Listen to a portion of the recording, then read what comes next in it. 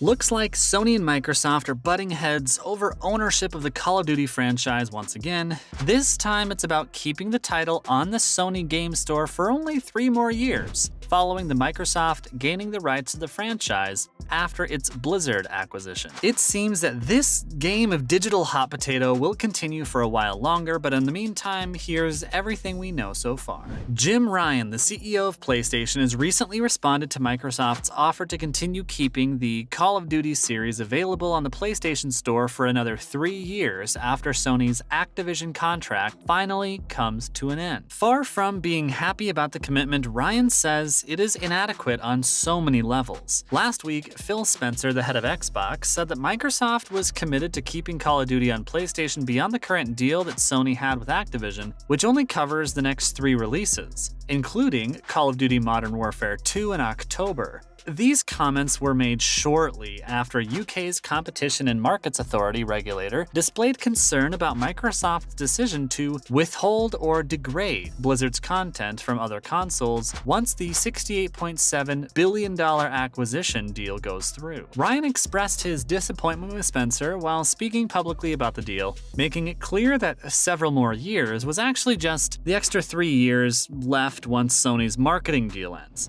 What's more, this isn't something new. People have been worried about what could happen to Activision games after Microsoft's acquisition goes through for quite some time now. Confirmation about the next 3 games in the series being released on the platform came back in January, but there's been little information on what will happen to the franchise's PlayStation existence once the contract expires. Although Microsoft gave some vague, non-exclusivity promises back in February last month, Sony voiced concerns to Brazil's competition regulator about what could happen to PlayStation titles like Call of Duty if the acquisition gets approved. Microsoft countered its claim by arguing that its purchase wouldn't damage the industry at all, and accused Sony of actually being afraid of the Xbox Game Pass, even calling the company hypocritical based on its own exclusivity deals. Sony explained that even if another studio made something similar to Call of Duty, it wouldn't be able to replicate the success of the long-running shooter. Keep in mind, its dedicated and extensive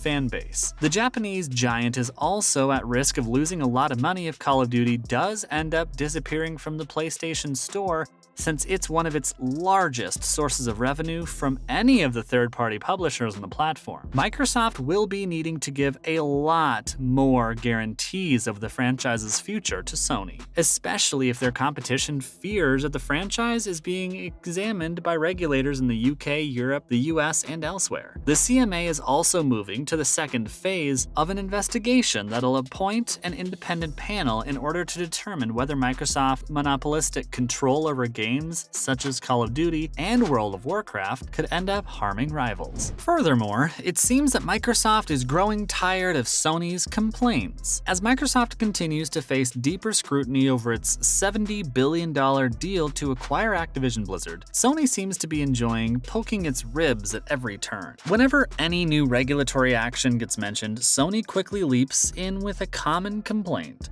Mostly they're worried about Microsoft getting complete control of Call of Duty, though their arguments make little sense, given their own history of exclusive content. At this point, Microsoft is clearly starting to get annoyed with Sony's constant protestations. Phil Spencer even brought up the fact that Microsoft had decided to sign a deal with Sony to keep Call of Duty on the platform. They've continued to swear that Call of Duty isn't going anywhere on PlayStation, even if Microsoft decides to offer an enticing alternative by offering it on their Game Pass. You can clearly sense their frustration in their new statement in response to Sony. It makes zero business sense for Microsoft to remove Call of Duty from PlayStation, given its market-leading console position. It's also been theorized that Microsoft would also most likely treat Call of Duty just like its Minecraft acquisition and let the franchise continue to exist on all platforms, even on rival consoles like PlayStation. As a publisher, this means that Sony will be paying Microsoft directly after all. Let's look at some other examples as well. You can argue that if PlayStation is supposed to be a market leader, then why isn't Microsoft releasing games like Starfield there? Sure, it may be a new IP, but would Microsoft consider releasing releasing any future Doom, Wolfenstein, and Elder Scrolls games on PlayStation even though they are the market leader. However, Sony's complaints are just not resonating. It's hard to allow the video game giant to be this whiny since they've been dominating console sales for an entire generation and a half now. To believe that Call of Duty by itself is somehow some make-or-break title for them is doubtful at the least. Neither party is completely blameless in these back and forths, but it's much harder to take Sony's arguments seriously, and we understand why Microsoft is growing tired of their pushback. It's so clearly self-serving that we can't even see it any other way. In the end, we doubt that it will end up tanking the deal, and we'll also see if Microsoft decides to make good on its word in the coming years. Not to mention, there's another reason for that as well. It looks like Sony just isn't afraid of losing Call of Duty exclusively. They aren't afraid of losing the pieces of content to Call of Duty. What they're really afraid of is the thought that gamers will end up getting better value with the Xbox Game Pass, losing the ability to decide the rules over how gaming operates as a whole. Epic Games has also shown its ability to use its user base as a weapon when arguing against taxes, such as Sony crossplay fee that they tried to impose on developers. So could it be possible for Epic Games and Microsoft to band together and try to force Sony into removing the boundaries on crossplay altogether? It's hard to say. Sony's actively choosing to block crossplay, and they're obviously doing it to make it harder for people to choose anything other than the biggest platform. The only people who are making a loss in this equation are Sony execs and their millionaire shareholders, who see PlayStation's clout as a tool to dictate prices and anti-competitive practices such as blocking crossplay. Meanwhile, in other Call of Duty news, first off, we finally know when Warzone 2.0 is coming out. So far, Activision has been pretty hush-hush with any and all details about the sequel to Call of Duty Warzone, but we may finally get some concrete details during the Call of Duty Next event. During the recent stream, Infinity Ward revealed that Warzone 2.0 will be released alongside the Season 1 content of Modern Warfare 2.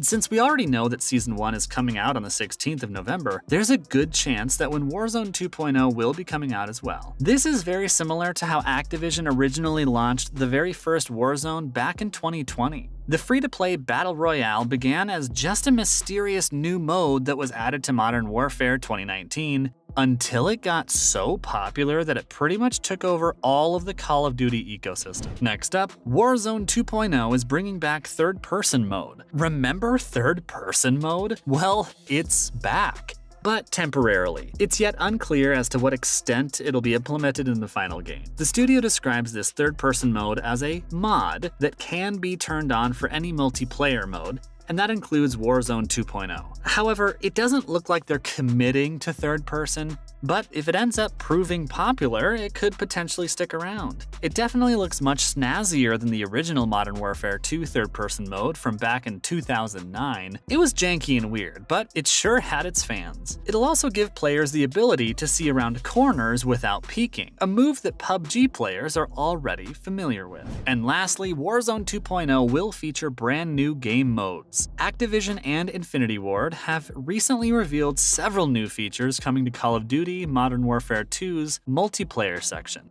One of the new modes added to the new and improved Warzone is Raid, a 3v3 team deathmatch mode that focuses on team communication and coordination. This mode won't be available at launch, coming later before the end of 2022. Another two-player co-op mode called Special Ops is also being revamped with so-called large-scale hot zones. The weapon customization system is also reportedly being improved to allow unprecedented opportunities for customization. The new interface will also allow much smoother swaps between weapons, meaning hopefully we won't have to cycle through 5 different menus just to put on a silencer. Although Infinity Ward has yet to elaborate on any changes being made, hopefully it'll expand the mode beyond what was originally delivered back during 2019's Modern Warfare, since it was arguably the weakest part of the package. That's a wrap for this video. What are your thoughts on the ownership debate between Microsoft and Sony? Let us know in the comments below. Make sure to give this video a thumbs up and subscribe to our channel for more videos like this. See you in the next one.